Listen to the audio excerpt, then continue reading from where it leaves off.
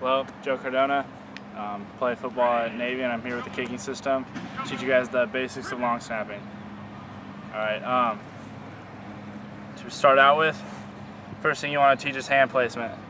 Throwing hand, dominant hand, just like you're grabbing a ball right there. Alright, offhand, it's your guide hand. You're going to want to place it anywhere up the ball, middle finger in the seam, thumb right about there. It should make a little triangle. Alright, from there you can teach basic drills just to teach them how to release the ball from here. The right hand should still be dominant when they throw the ball. The left hand should only guide it. It should only be a tool to help make a spiral. Really, when you're doing this drill, when just an overhand toss drill, you just want to stress releasing the ball at the fingertips and finishing with the thumbs pointing down. It should look like this. That should be the release position. Teaching index fingers pointing toward your target, thumbs pointing down, balls releasing off the fingertips. And that's really going to teach them how to make a spiral. All right, what we're going to work on now is foot position. Feet should be a little wider than shoulder width. A good, comfortable, athletic stance. You're going to teach them just basics. Getting into it. It should be more like an O-lineman. Not a lot of weight on the hands. You're going to have to throw a ball, so you don't want a lot of weight on the hands. You're going to want to teach them that you're going to get down, you're going to grab the ball just like you did in the overhand toss drill. And to get them started, just have them sit here and follow through.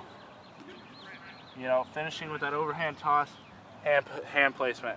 This is just going to teach them basic fundamentals of snapping. You don't even have to have them snap a ball at first. You just have them here and go snaps just like that. And that's just going to teach them the basics of the technique and how they're supposed to do it when it comes time to actually snap a football. You can slow it down, which is a good tool for just teaching how to do it right. So what you'd want to do is you'd want to have either a 5 count or a 3 count for their snaps. So you'd be here.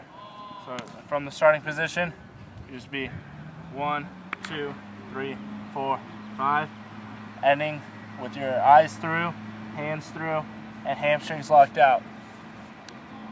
Hamstrings are going to be locked out for speed. Eyes through and hands through.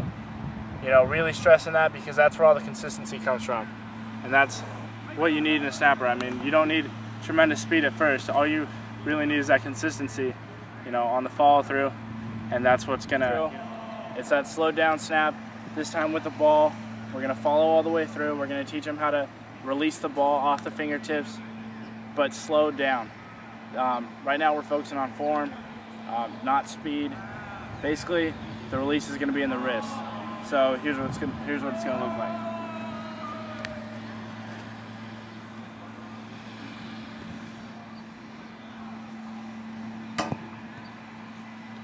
Really exaggerating that follow through, working on that consistency, working on the release off the fingertips, and this is what it should look like all put together.